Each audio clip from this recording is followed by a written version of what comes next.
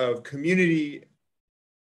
Oh, got it. So this is a group of community ambassadors that are advocating for vaccination within their community. Not necessarily nurses or doctors here. These are community members. That is correct. Yes. Okay, so community health ambassadors, they've been leading a lot of the vaccine engagement work in our neighborhoods. Great, thank you. So for your context, my name is James Callahan. I'm a registered nurse by background.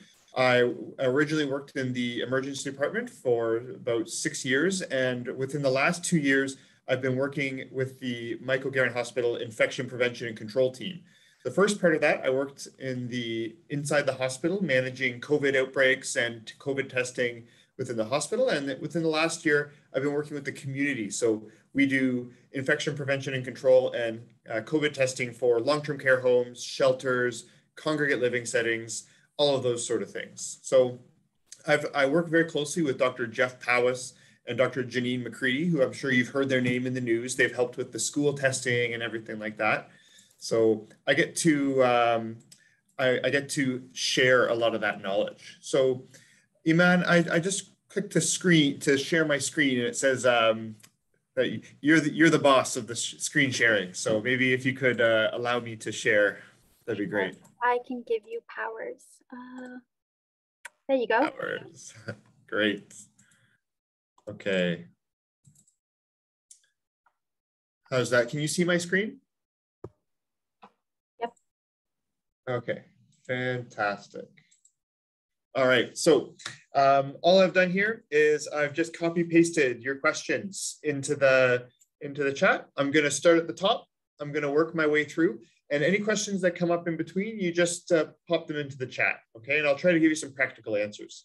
So first one, current isolation guidelines. So for anybody who tests positive for COVID-19, the government recently came out and said that you have to isolate for 5 days. And everybody was used to having to isolate for 10. So the science and the rationale behind the 5 days is not because it's less infectious, and it's not because it's a good idea. It's because we were really worried in late December, early January, that there wasn't going to be enough people to drive buses, to stock grocery shelves, to show up to nursing homes, to take care of patients. And the rules were for people that lived in the community that they were going to only have to isolate for 5 days from either your symptom onset, or if you didn't have any symptoms, 5 days from when you had your positive test results. Now, what I'll say is, and what we do here at Michael Garron, is we think that that's a very silly idea, and that anyone who tests positive should really be self-isolating for 10 full days. And the rationale for that is that COVID is an infectious disease that is most contagious at the beginning of the illness, but tails off to the end. Everybody's immune system is a little bit different, and some people will shed the virus and they won't be contagious anymore at day 10, and some people will still continue to be contagious 10 days in. So from my perspective, if someone tests positive for COVID, you're going to have them self-isolate for 10 days. The way I always do it is in the bottom right-hand corner of my computer, we've got the calendar. I just pull up the calendar, and then I'll choose one of 2 dates. If they have symptoms, that's the time that you should start self-isolating from. So say you test positive, you have symptoms that start on December 1st.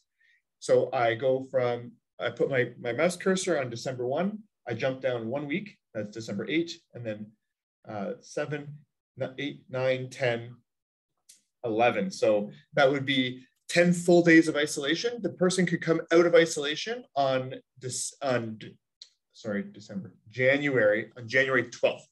So you just count 10 full days from that time. So 1 plus 10 equals 11. That's 10 full days. And then the next morning they can come out of isolation. So that's what I would count. So that's a real inconvenience for a lot of people. And one of the rationales for keeping the isolation date shorter for 5 days was that the vaccine protected you from being too contagious. But like we know, the vaccine prevents illness. It does not prevent you from getting COVID. The virus is not going to run into your mouth and then turn around and run away just because you've been vaccinated, right? You can still get it, but then it's not going to be able to make you sick. So the next question here is about vaccination for children and booster doses. So sorry. Go ahead. I just had a follow-up question. So now that folks aren't testing for COVID-19, are they able to come out of isolation before the 10-day period if they're asymptomatic, like if their symptoms resolve sooner than 10 days? So for community guidelines, like you said, a lot of people are not eligible. And if you are a community member and you develop symptoms and you're starting to feel unwell, the guidance right now is that you should just self-isolate, and you should just assume that you have COVID-19 because you don't have access to testing. So for anyone who's going to work or I would say definitely you should wait 10 days before going back to work. If you're someone who has someone that is immunocompromised in your family, you should definitely self-isolate for 10 days from that time. If you're an individual who is fully vaccinated, if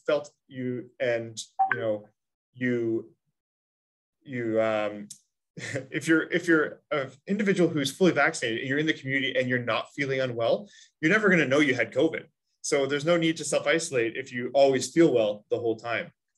And then if you feel unwell and then you recover by 5 days, I would say that that if you have to go out, then I'd say, you wear a mask the entire time, you wash your hands, and you don't expose yourself to anyone who's elderly. You don't expose yourself to anybody who could get really sick.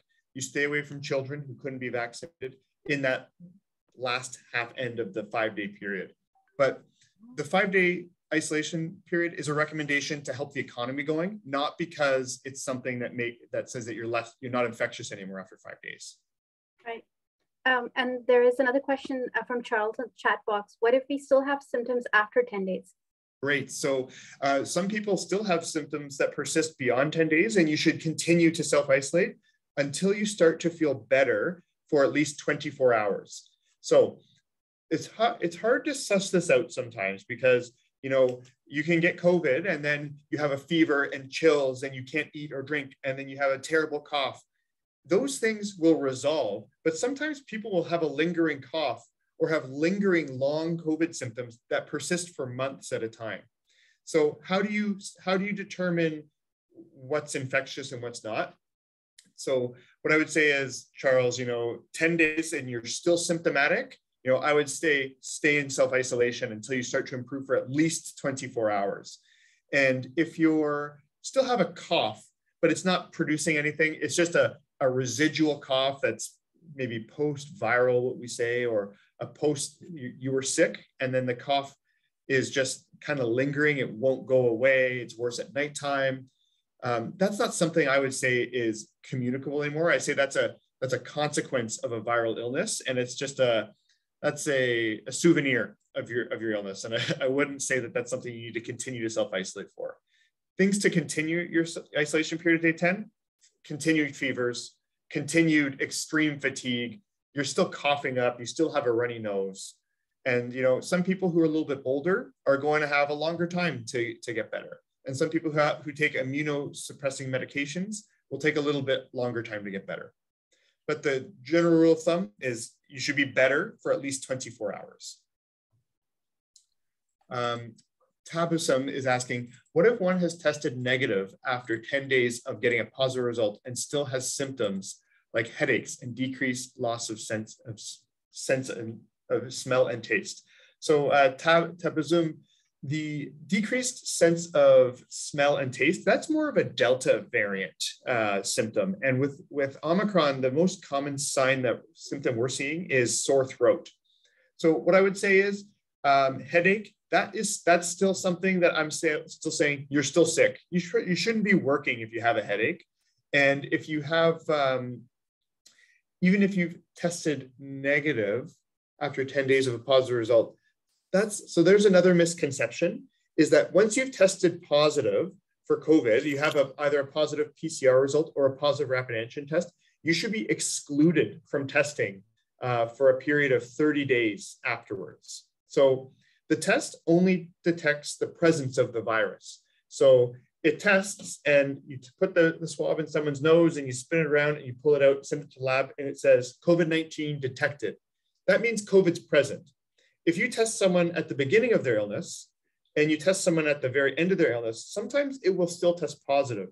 The important thing is to take that test result in the context of the person's presentation. So even though I had COVID, on day 15 or day 20, day 11 after my symptoms started, I could still test positive. That doesn't mean I'm contagious anymore. And so what that means is that the virus is still present. So a good example of this, what I have is, here's the virus. I'm drawing a little picture here. It's made up of multiple different things. The virus has a fatty layer. I'm gonna get rid of my screen on the back there. There. So the virus has a little, can you see that? There we go. The virus has a body and it's got little spike proteins on the outside. Sometimes this virus, once it's older, it's been around for a while, it dies off and only parts, remnants of the virus are still present. And that's what the test is detecting.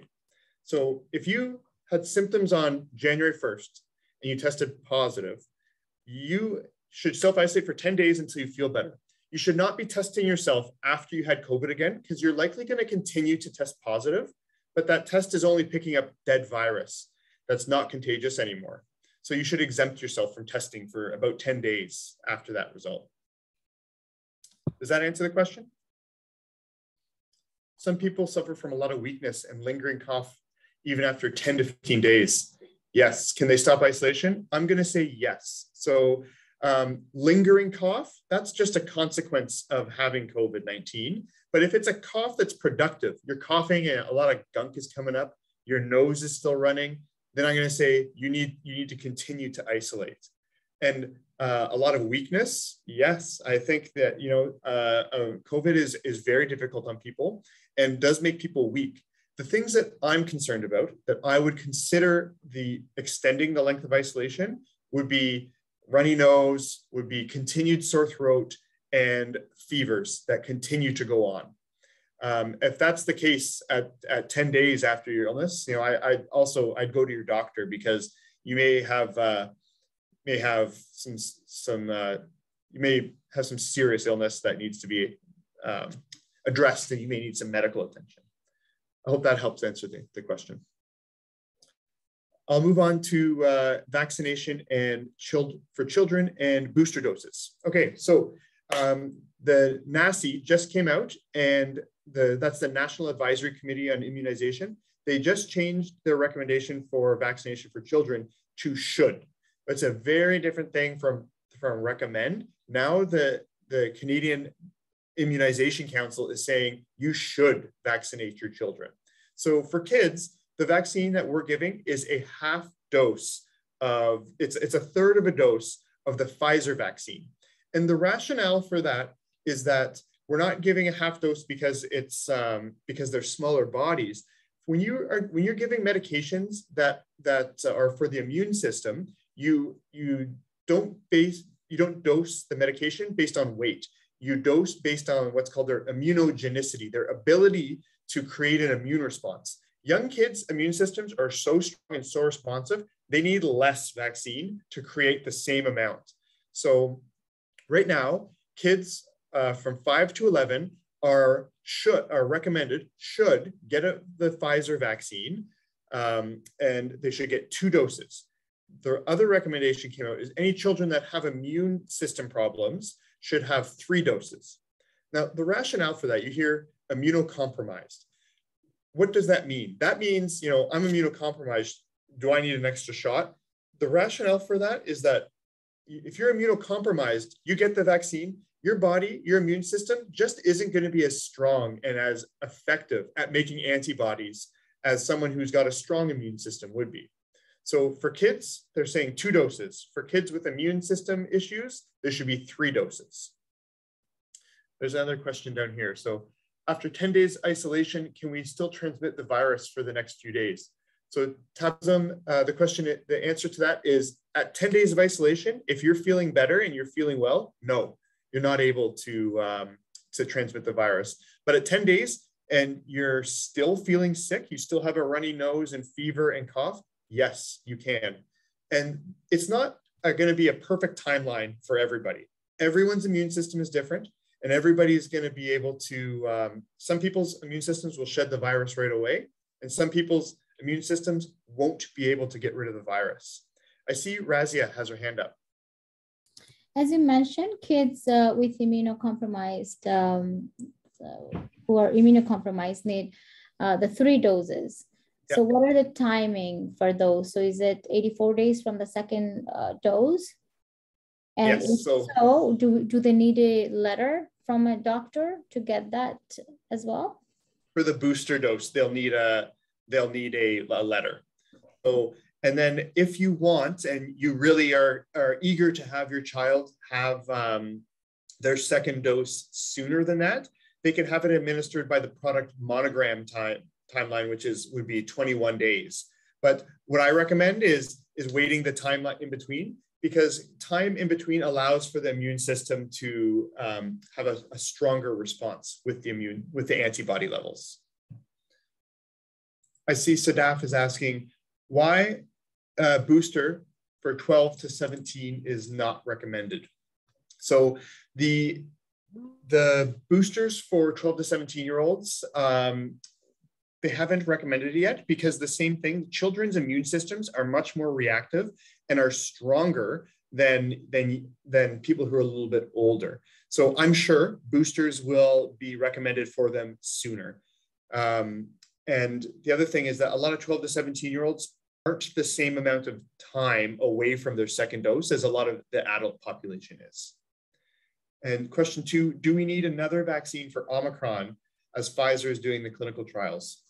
So Dr. Powis's answer to this is that we should not be tailoring vaccines to specific variants of concern. So the rationale for that is that the variants change all the time. So since I've been in infection control, we've had the native variant, we've had Alpha, Beta, Delta, Gamma, now Omicron, and there was Mu. So it changes so fast, and the variants are named because they have little variations on the outside. So COVID is a coronavirus. It's called a coronavirus because it's got little spikes on the outside of it. And the Latin word for that is crown, corona. So that's why it's called a coronavirus. It's much better to create a vaccine that targets coronaviruses than specific variants, because the variants change so fast. That's the little crown on the outside. Omicron has a different crown than other COVID does. And so if we chase after Omicron's crown and create a vaccine, by the time it's created, by the time it's distributed, by the time it's tested and given, you're gonna have a different variant. And don't be surprised when another variant comes around, because that's the virus's job. Its job is to get into your body and make copies of itself. And then when it makes an error, that's when a variant comes up. It's the way I picture it is the virus gets into someone's body and it starts to make copies of itself. And so that's when the virus gets in, and then it uses your own biology to create more copies. But it's like it's doing a really bad job typing, and it's typing a letter really fast. And you know, when I type really fast, I make lots of spelling mistakes. And that's what's happening with COVID. It's getting into people's bodies who are immunocompromised or not vaccinated. And a lot of people in South Africa, where the Omicron variant came from, have HIV and are not vaccinated. And that's a very well-known fact that they've had that. And because these people have weak immune systems, the virus gets in and just starts replicating like crazy. It makes lots of mistakes. And when it makes a mistake, sometimes those mistakes, when it's replicating itself, give it a biological advantage. And that's what happened here with Omicron. It was so effective. It made a mistake in the typing, and it made a mistake. And that mistake was very biologically advantageous. So it was able to jump around and around. And so that's what happened there. Just a quick analogy of what a vaccine does. So the vaccine does not contain COVID. The vaccine only contains mRNA. It's messenger RNA. That's like an instruction kit. So, you know, you get an instruction kit you buy something from IKEA, and you get the box and it open up the instructions and it shows you how to build it. When you get the vaccine in your arm, that's an instruction kit for your body to create antibodies to protect yourself from COVID. So a great example that I like to give is that here is a COVID-19 virus. This is the coronavirus, is my hand, and this key is the S protein. That's the spike protein. That's the crown on the coronavirus. And a key for a door is the entrance to the body. So when COVID gets into someone's body and they're not vaccinated, the key can just go right into the door handle, open up, and then the virus can get right in.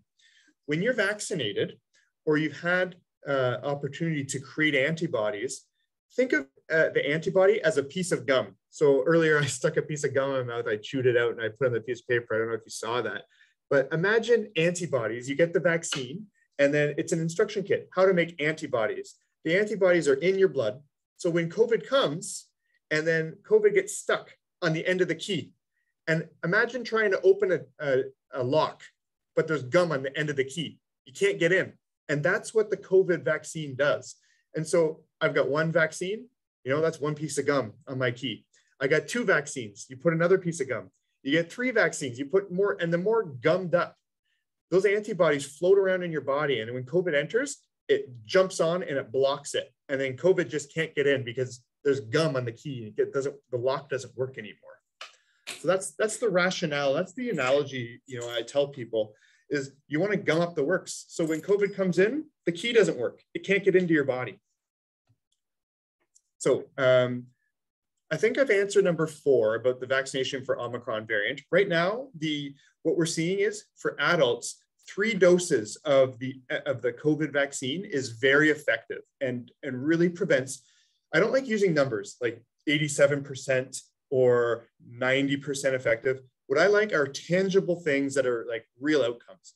And 3 doses of the vaccine prevents hospitalization and prevents you from getting seriously ill.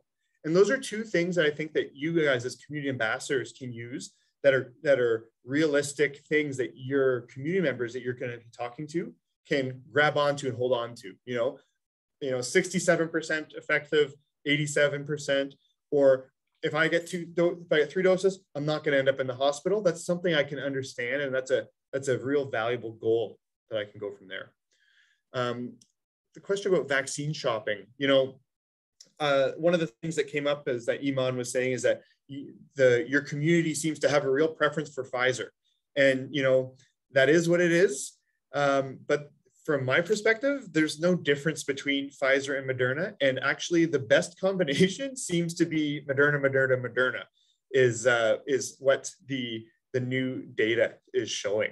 So myself, I'm a hospital worker. So I got Pfizer for all 3. And that's because Pfizer, when the COVID first started, it needed to be kept at minus 70 degrees. That's because the mRNA is so fragile that it needs to be kept really cold. And if mRNA totally disintegrates in your body within 24 hours of administration, nothing is left over. And the vaccine needs to be kept really, really cold. And in the beginning of the pandemic, they used Pfizer because it couldn't be transported very well. And then we gave Moderna, which could be transported very well, which is a little bit more stable, to the long-term care residents. And that was a good thing because it actually showed that Moderna can have longer lasting antibodies. We call that the durability of those antibodies. They seem to last for a very long time. Moderna came up with the mRNA vaccine first. They were the first ones that did it. And then Pfizer copied them. The Moderna vaccine actually has more mRNA per shot than the Pfizer does. But a lot of people, I think maybe the idea that Pfizer's better comes from the fact that all of the healthcare workers got Pfizer. But the rationale for that is that at the beginning of the pandemic, we didn't have a good way to deliver Pfizer in the community because it needed to be kept at minus 70 degrees. And it was easy to give Pfizer to the healthcare workers that were already in the hospital and give Moderna to the long-term care home resident because we could more easily transport it. So I think that that's where that misconception comes from. If you're going to ask me, there's no difference between Pfizer and Moderna. I say like Apple, what do you call it? Apple, or orange, apple. It's all the same. Like whatever. If people want Pfizer and that's what's going to get it in their arm, they're very adamant about that. Pfizer is becoming more available now. Michael Garron has a larger stock of it. And if they really want it, they can request it, but Moderna is much more available for us, and it's easier to make sure that we're giving the right amount for it. So just some questions are jumping up here. So Tasmin is saying, when we do outreach in the community, residents have questions like, why is there a sudden spike in COVID cases even after taking the booster doses? Are vaccines not effective against Omicron? Vaccines are very effective against Omicron. So what we're seeing in the long-term care homes is, I worked through the first wave. There were no vaccines at all. COVID got in there, and the amount of death that I saw was unprecedented. I've never seen so many dead bodies in my career as a nurse. Now, with this new wave, the Omicron wave, we're seeing way more cases in the long-term care homes, but none of them are dying. And so, yes, Omicron is more transmissible. It's getting everywhere, and its job, it changed. It made lots of opportunities.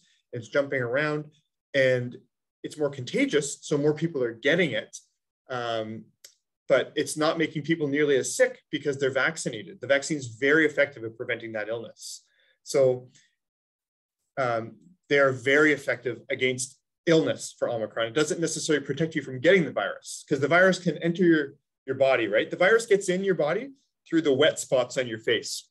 That's your eyes that are moist, the inside of your nose, and your mouth. If COVID gets onto your skin's a very good barrier. You cannot get sick from that. COVID, the virus needs to get into the wet spot. And that's where it's able to use the key to enter the body and then start to replicate.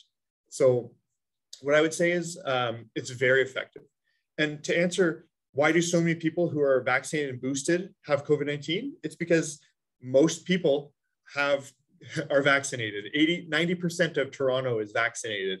So there's more people. There's a higher group, a higher proportion of people to catch the virus. Sadaf is asking, how long should one wait for a vaccine after infection? So you should wait 30 days. I know that the provincial government said you can get vaccinated 10 days after, but really the recommendation from our infectious disease doctors here at the hospital is that you should wait 30 days. So same thing, I open up the calendar on the bottom of my computer in the bottom right. Say I test positive for COVID today on January 27th. I would be eligible for vaccination on February 27th. I would just jump a month. Now, what if I never had any symptoms, but I had a positive test? I would go from the positive test date and just stay 1 month after that result. That's when I would say. So you just jump 1 month. I'm going to do my best to pronounce your name. Dharma Goda is asking, once you test positive for COVID, how long will you get the same result? Great question. So there's two types of tests that most people have access to. One is a rapid antigen test, and one is a PCR test. Rapid antigen tests, you'll really only test positive for the time that you're infectious. So rapid antigen tests tell you if you're infectious, and PCR tests tell you if you're infected.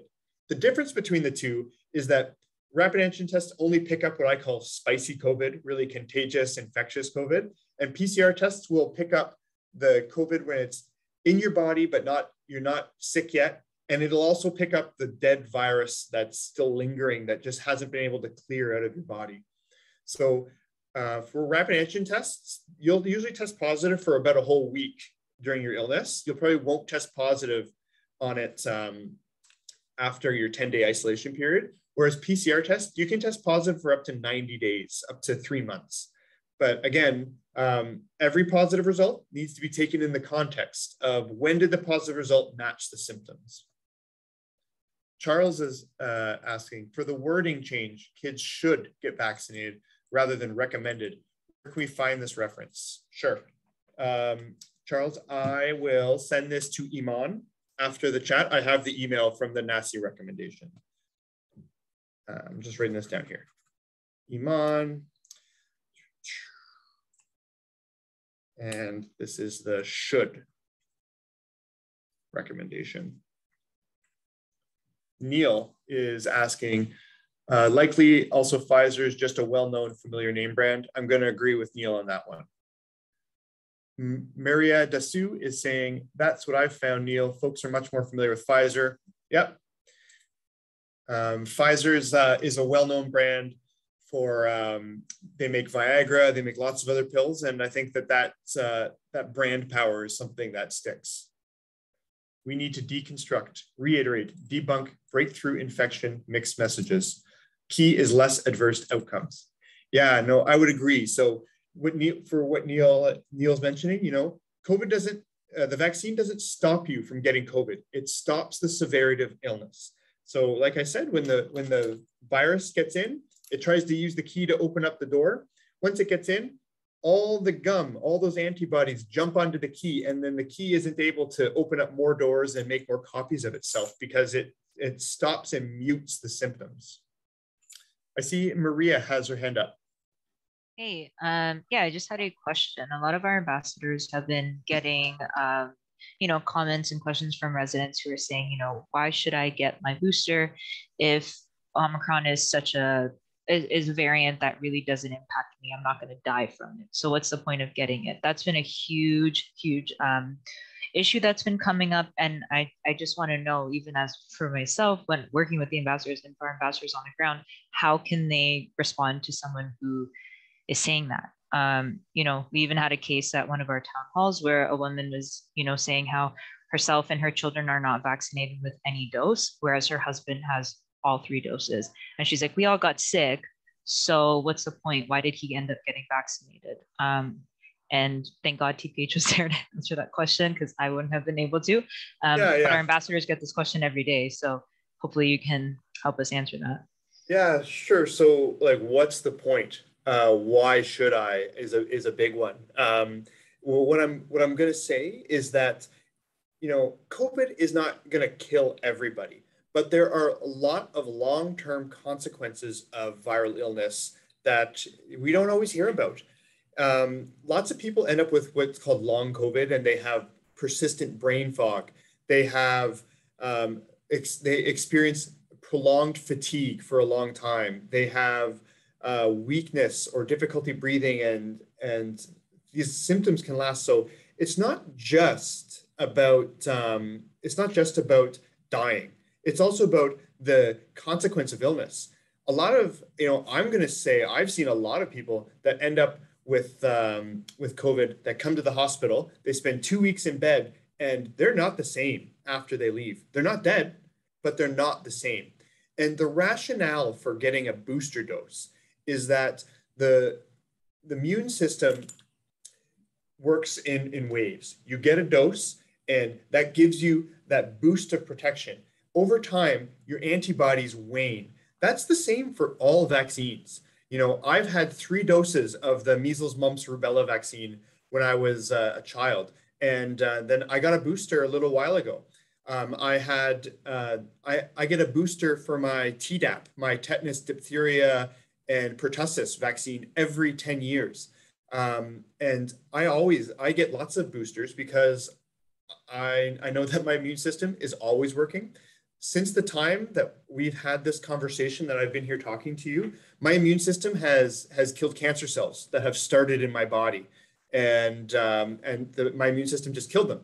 And giving them a vaccine is just another way for them to, it's another job for the immune system to do.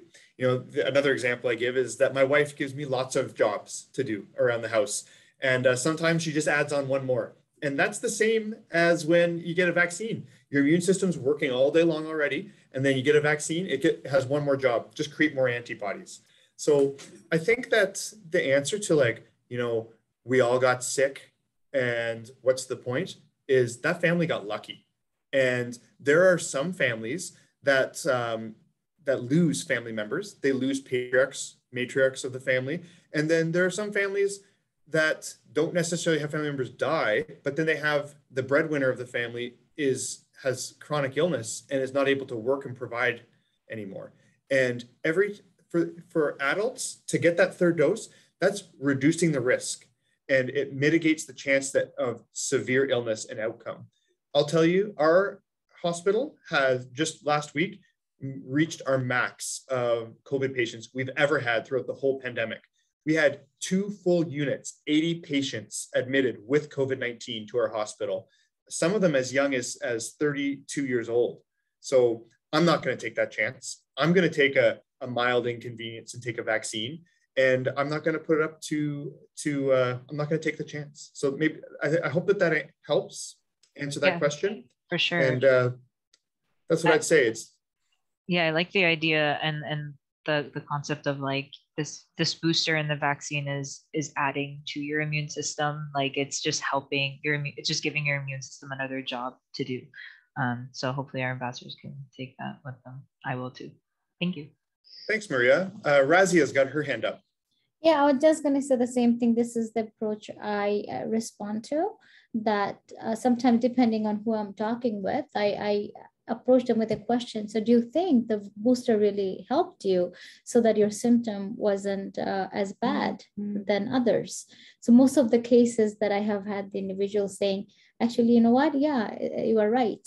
So when they say it themselves, I find they're able to internalize what they're saying as well. And then it creates another conversation from there. And then recently one individual was very happy coming towards me. I know he only had 1 vaccine and telling me, hey, Razia, guess what? I'm like, what? He's like, our whole family was affected by COVID. And he was so happy and thrilled about it. I'm like, oh, I'm so sorry to know. He's like, no, don't be, because we all recovered from it very well, despite being our vaccine status. I'm like, oh my God, that tells me how strong you are.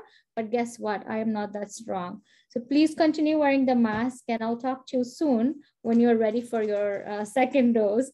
And I laughed at that because he is nowhere close to what I'm going to say at that point about vaccine. So instead, I gave him the window to think about. And I know he won't be able to get the vaccine now, given the 30 days that you're saying. So I will touch base with him in a couple of weeks to see how things are going, because he does have an immunocompromised individual at home. So that I want to build on a conversation, and hopefully they will get their second dose soon. Yeah, thanks, Razia. I think that you make a really good point. You're using positive reinforcement, and that's a really great strategy when it comes to people who are hesitant. If someone doesn't want the vaccine, and they still haven't got it at this point, or they're hesitant to get the booster, they probably have their reasons for that. And an important thing to do is to validate that concern. Sometimes I even get frustrated myself, and I get angry or upset or something like that. But, you're going to be able to connect more with someone if you find common ground with them. And when they say that they don't want the vaccine because they're worried about the side effects to them, my response is always, what I hear is that you're concerned about your health and you care about your well-being. And so and you say, and I care about my health. And so that's a common ground that you can meet those individuals at. And then the next piece, Razia, is that you used a story. Stories are very, very powerful. And by collecting all of these stories and sharing it with them, it makes it real for people. And that's a really powerful tool as a community health ambassador, something that you can use. I'm just going to scroll down here with a couple of these other questions. So Tabazum is asking, why is there a sudden spike in COVID cases in the communities? Omicron is so contagious. Other COVID-19 was not as contagious as this. It is just so contagious. Also, it's getting colder outside and people are moving indoors. And when you're indoors, there's more opportunity for the virus to kind of float into the environment a little bit more, and the wind doesn't blow it away, and people are indoors and they're usually with people that they know, and they take their masks off. We're not seeing nurses getting COVID in the hospital. Nurses and PSWs are catching COVID in the community and bringing it to the hospital. Karma is asking, what would your advice be for people who are being asked to provide a negative test after getting COVID to return to work? I'm going to say, before I finish reading it, your employer is asking something that's unreasonable. Employers are asking for this. How would it be possible that one could test positive? Yeah. So Karma, employers should not be asking for a positive test after an infection or a negative test after an infection to return to work. It's not a reasonable thing. And if your employer is giving you difficulty, you can ask them to reach out to myself. I'm happy to talk to the employer and let them know that it's not a reasonable thing. After someone tests positive for COVID and they had symptoms and they've done their isolation period, they need to be exempt from testing for 30 days. So not a reasonable request. And we correct that with a lot of employers. Aman is asking, what is the best way for a parent or caregiver to prepare an autistic child for an upcoming COVID-19 vaccine appointment? So what I would say is you have to be honest with the children.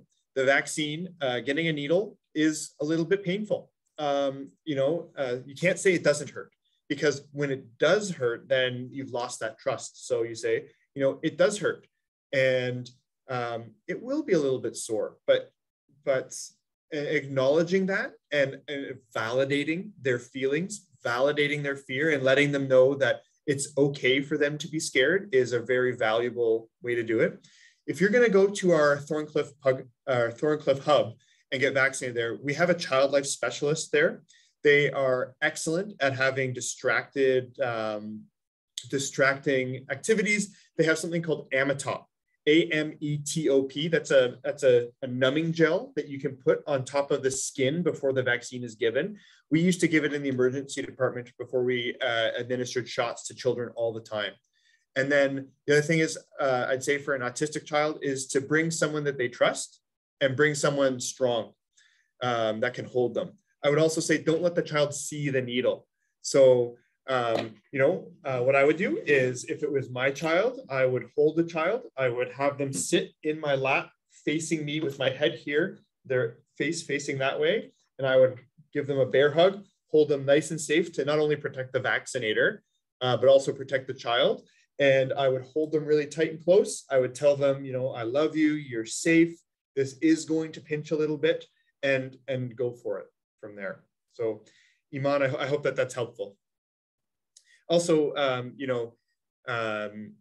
if you are really concerned for safety and you think it's reasonable, you could consult with the child's family physician, and maybe they can give you a one-time dose of a medication that can help relax them, something like 1 milligram of lorazepam. That would be, in my mind, a really reasonable thing to do in the event to make sure that they get vaccinated. Tazum is saying, with 2 doses of vaccine, are we still protected? You're still protected, but less protected. 3 doses is really what the vaccine is, really where the protection from Omicron is coming from. And I don't have the data to back that up yet because Omicron is so new, but anecdotally, from my experience here in the hospital, that's what I can tell you. Our long-term care home residents have 4 doses, some of them, and some of them have 3. And the most illness we're seeing in the long-term care home residents that have COVID are just a runny nose and a sore throat and maybe a fever. But if you really want that extra protection, it's likely this is a 3-dose vaccine. Razia, you have your hand up. Sorry, I'm just going back to your previous questions about giving a dose of lorazepam.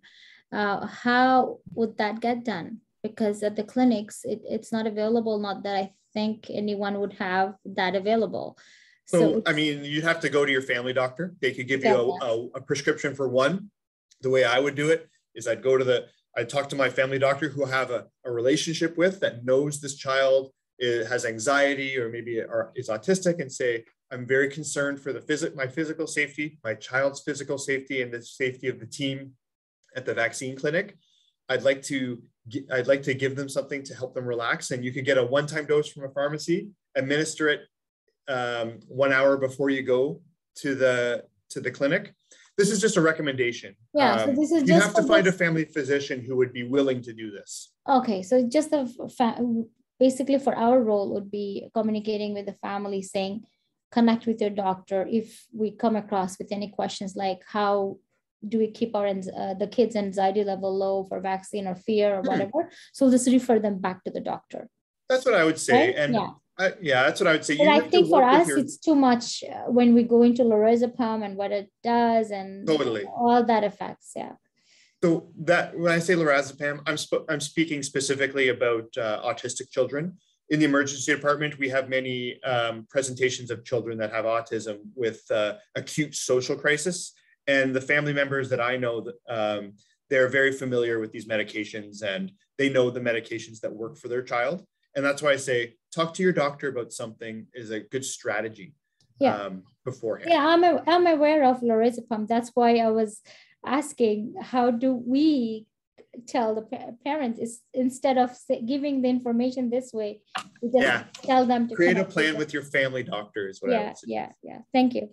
You're welcome. James, sorry, I just have like my eye on the clock as well. Maybe we can just go through the questions in the chat box. Sure. As much as we can. Neil is saying helpful. I'll do my best, okay? So Neil is saying helpful education, waning, reducing with time, vaccination protection between second and third. Is this a question or a comment, Neil? Just taking this as reflection back for us to have some talking points in the community, ambassadors, because I think we see this a lot. Why don't do the third dose, breakthrough infections, waning protection, those kind of pieces. You got it. Waning is a great word for it. And your antibody levels come up and then they wane over time and then they reduce. So the sooner you are to your vaccine, the higher level of antibodies you have in your body.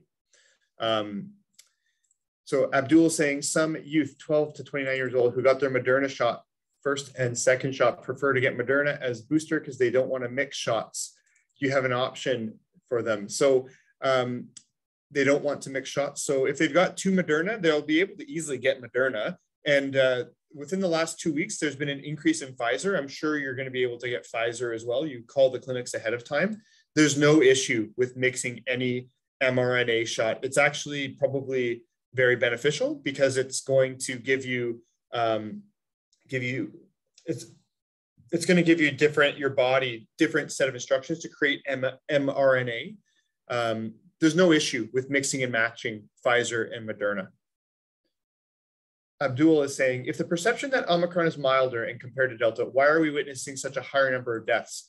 The simple answer to that is Omicron is maybe milder, but twice as infectious. So if it's half as deadly and twice as infectious, that's the same amount, right? Just as many people are getting it.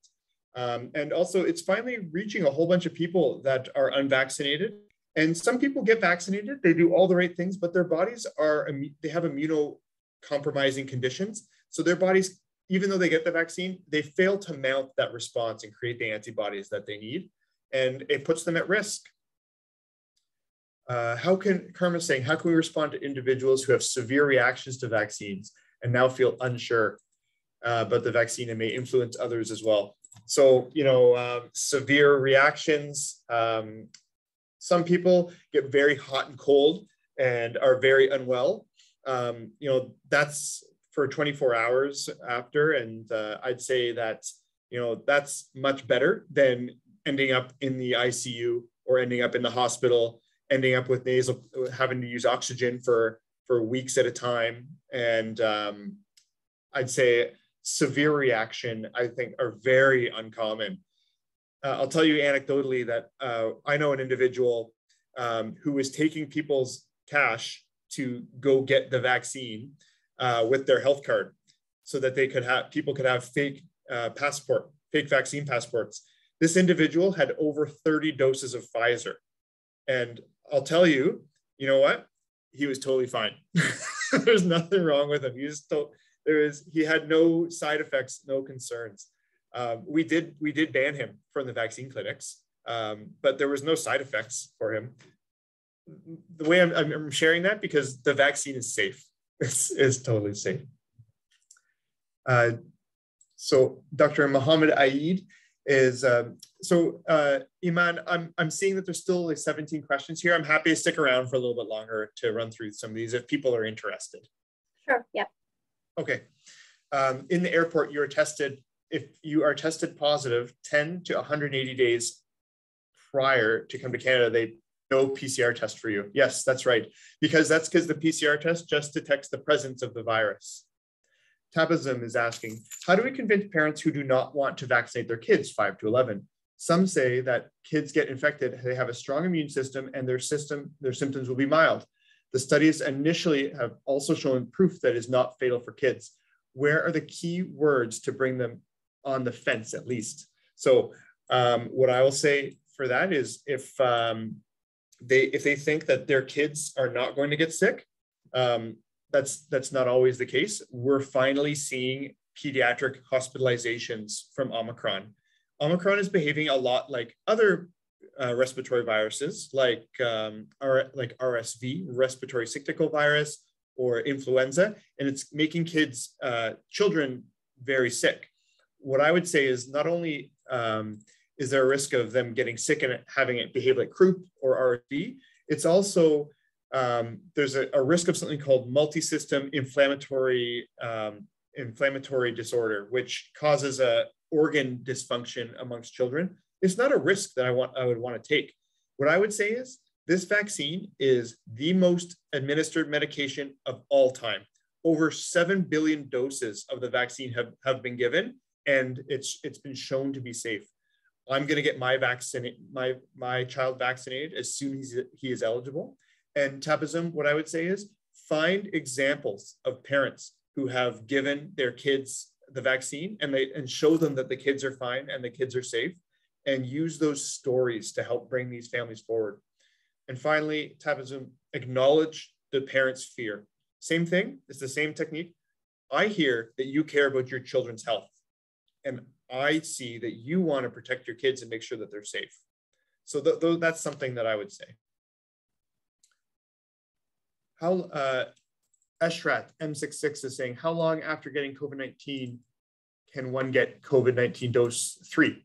So right now it's 3 months is the waiting time. Oh, sorry. How long after getting COVID can you get the vaccine? It's 1 month. So if I get COVID, if I test positive on January 27th, I can get vaccinated February 27th. You just jump back a month. And if they end up being asymptomatic and they never have symptoms, but they have a positive test, go from the positive test date. I may have answered all the questions there. So then just going back to the original questions that I may have not gotten to. What approaches can we take to communicate with Moderna, who have a strong negative opinion on Moderna? So what I'm going to say is Pfizer and Moderna are the same medication. It's the same, it's just a different brand. Same thing here, validate their concern about the safety of Moderna. Moderna was recommended for a half dose for adults age 30 to 69, and then a full dose above because of a risk of myocarditis. So you may hear about that, heart inflammation. So myocarditis, in my opinion, is something that I've heard from some of the physicians here is that, myocarditis is very common in young adolescent males.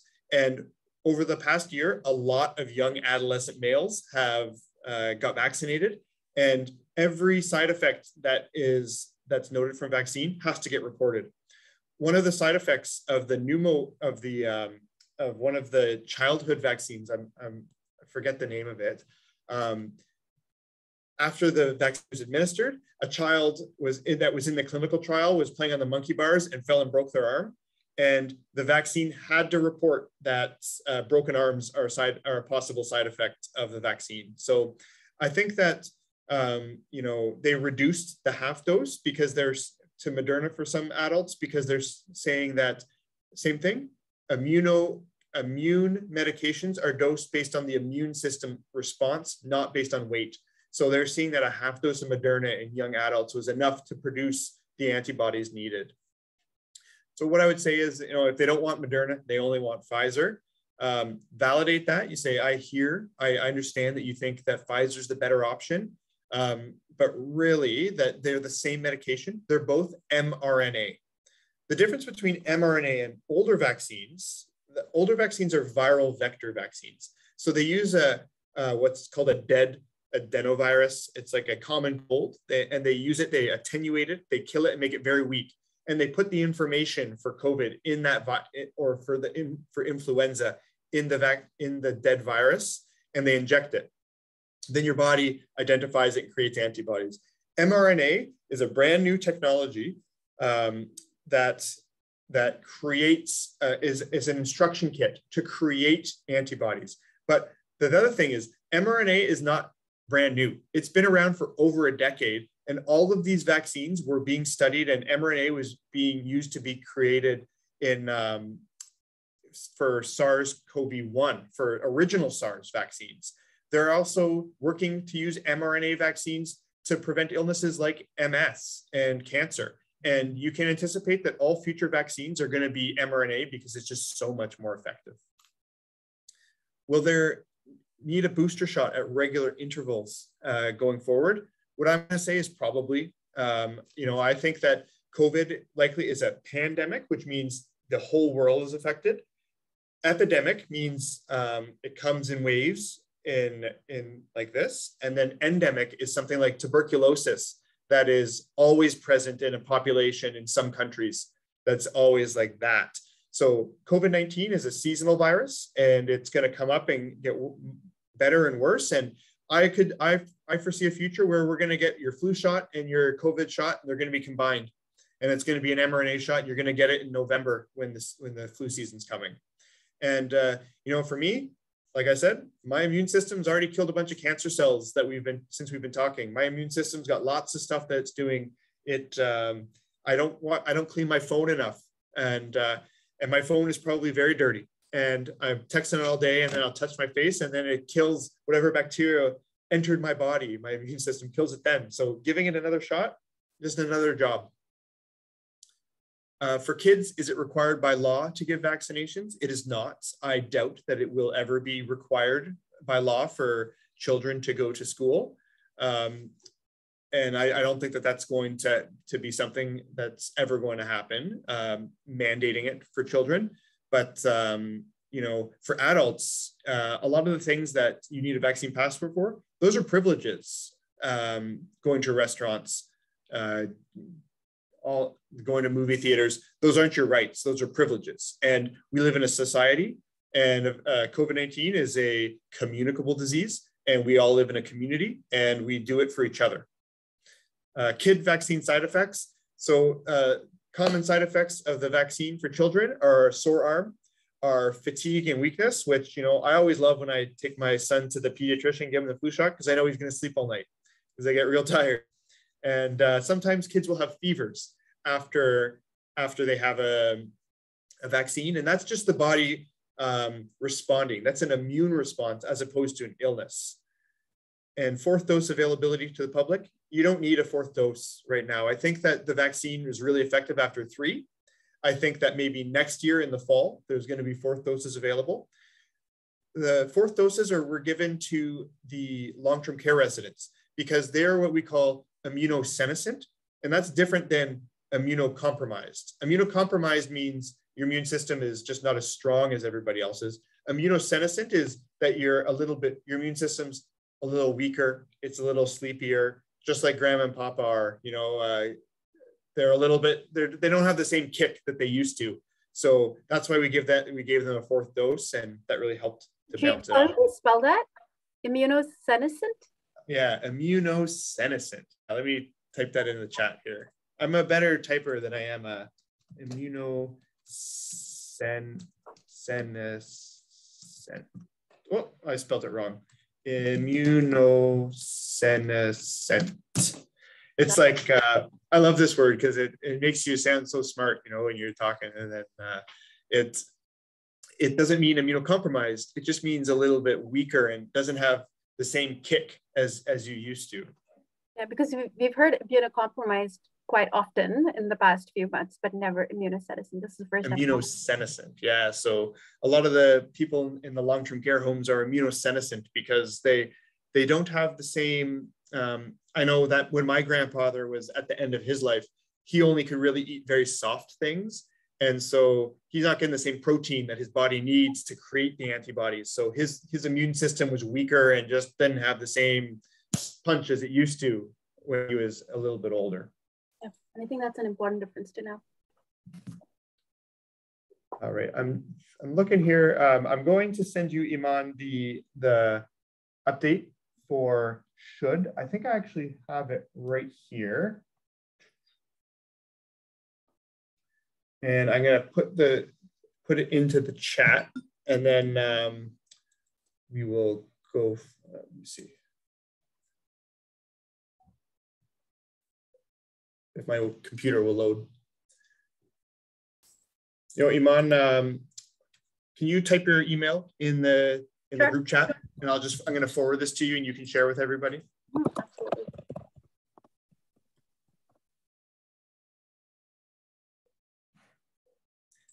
Great. That was brilliant, James. Thank you so much. Lots of great information. I especially love the analogies and all the examples and the stories. I think that makes it easier for us to understand, but also it helps us when we are, having these conversations in the community as well. It just kind of breaks down some of the clinical pieces and just makes it more relatable as we're having discussions with residents. And I want to extend a thank you to all of you for all of the work that you're doing on a community level.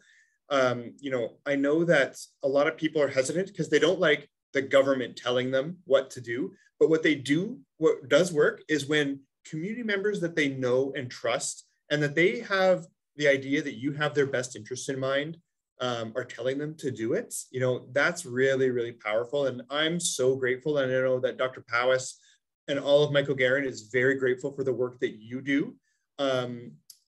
You've made our job at the hospital much easier because the burden of illness is much lower now that all of these community members have their vaccine. And all the work that you've done, all those people that have got their vaccine, they've got their booster, they didn't end up in the hospital. That's made it easier for the nurses and the PSWs, the housekeepers, all the food service workers here. And I'm really grateful for the effort that you've done. Thank you so much. Thank you, James. Great. So if there's any other questions, feel free to reach out to Iman, and myself or or some members of my team will be able to respond to you, and we can give you these answers. If it's going to be helpful, we can set up another one. And I really hope that I was able to give you some good analogies. So my suggestion is when you're talking to people, bring a key with you. Bring some gum and stick it on and show them how difficult it is to open the door up. That's why the vaccine works, because look, COVID can't get in. Awesome. Thank you so much. Lots of thanks for putting in the chat box as well. Again, thank you so much for going over time and addressing all those questions that we had. And we'll circle back. We'll continue having these conversations, and we may bug you for a few more of these sessions so that we can keep ourselves updated. Yeah, thanks, Iman. Thanks, everyone, for your time. See you soon. Bye. Bye. Thanks, everyone. Have a good evening. Bye. Thank you, Iman.